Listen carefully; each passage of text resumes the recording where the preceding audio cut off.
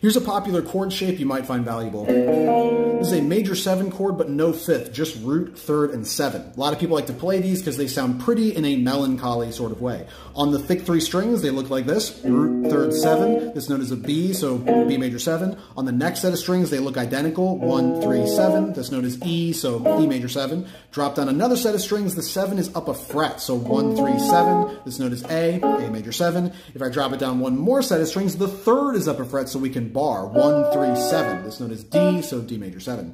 Great way to practice these is pick some chords and just jump octaves. So E major 7, up an octave. Or E major 7, up an octave.